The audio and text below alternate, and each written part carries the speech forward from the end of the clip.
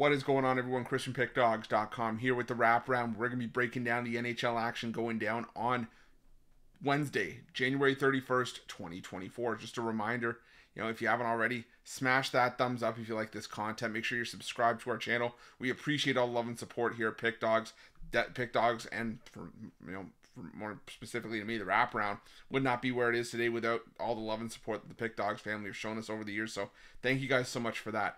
If you guys are looking for my best bets on the board, make sure you head to Pickdawgz.com, click the Premium Picks tab at the top of the page. Got plenty of action on the board today. Got a lot of college hoops.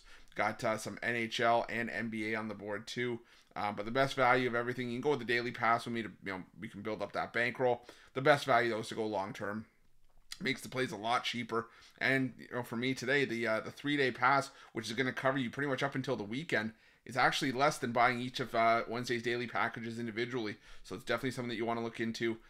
Get the most bang for your buck. You can also pair me up with one of your other favorite handicappers or any of your other favorite handicaps as part of as part of our multi-capper promotion. But you know what? That's for later today. Right now, we're going to be looking at a 3-game NHL card, our last NHL card before the All-Star break, and the Wraparound's going to be put on ice for about a week, but doesn't mean we have to stop making money here. You know the drill. You guys ready? I'm ready. Let's get into it.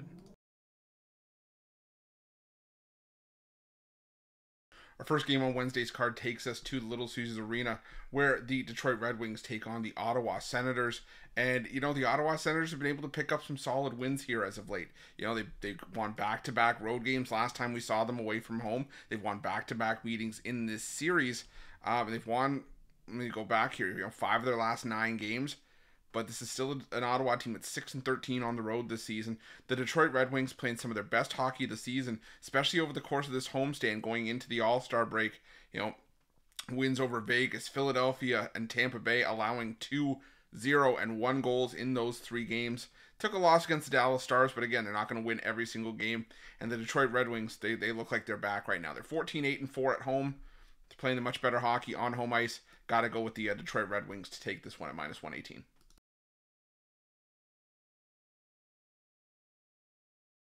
Now we head to the Bridgestone Arena, where the Nashville Predators take on the Los Angeles Kings. And once again, the Kings continue to be priced like the old Kings of earlier this season, where they were winning games left and right, but it has simply not been the case anymore. This Kings team has lost 14 of their last 16 games. They're 1-8 on the road in those 9 road games. Remember, the Kings used to be able to say, hey, even if we're struggling at home, where they have this season, they've won just 8 of 23 home games this season. They used to be able to say, well, at least we can go out on the road and, get back on track. Well, now, hasn't been the case. 14-10 if you combine the overtime and regulation losses for the Kings. They are 22-25 on the year. A far cry from what this team was to start the season. The Nashville Predators usually play their best hockey at home as it is. They have gotten a better record on the road from a point perspective, but pretty much 13-12 home and away. Still much better than what we're seeing from the Los Angeles Kings at this point. I got to go with the Predators here at the cheaper price at -105.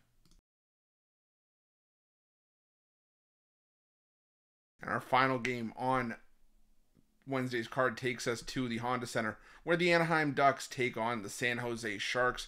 And don't look now, but the San Jose Sharks have all of a sudden picked up some wins as of late. They've done this before. I mean, they were on a hot streak earlier this season and then cooled off in a big way. Now heading into the All-Star break, they've won 4 of their last 5.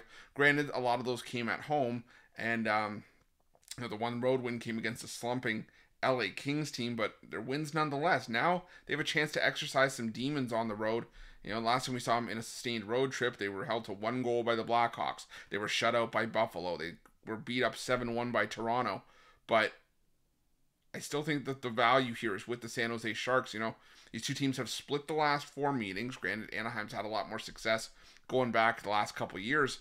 But in no way, shape, or form do I want to lay -182 with the Anaheim Ducks. I mean, sure, the Ducks have been able to pick up wins here and there, but this is still a Ducks team that's 3-6 in their last 9. Does nothing for me here. Like I said, the Sharks are playing with some momentum, playing with some value on their side here. So give me the Sharks here at +150 to round things out. That's it. That's all the NHL action for Wednesday, January 31st, 2024. Just a reminder, if you like this content, smash that thumbs up, subscribe to our channel, and hit the notification bell in the description of this video below to make sure that you're notified when the newest and freshest content drops here at Pick Dawgz. If you're looking for my best bets, you can find those at Pick Dawgz Premium, and make sure to let me know your NHL picks in the comment section below. Thanks for watching. Good luck.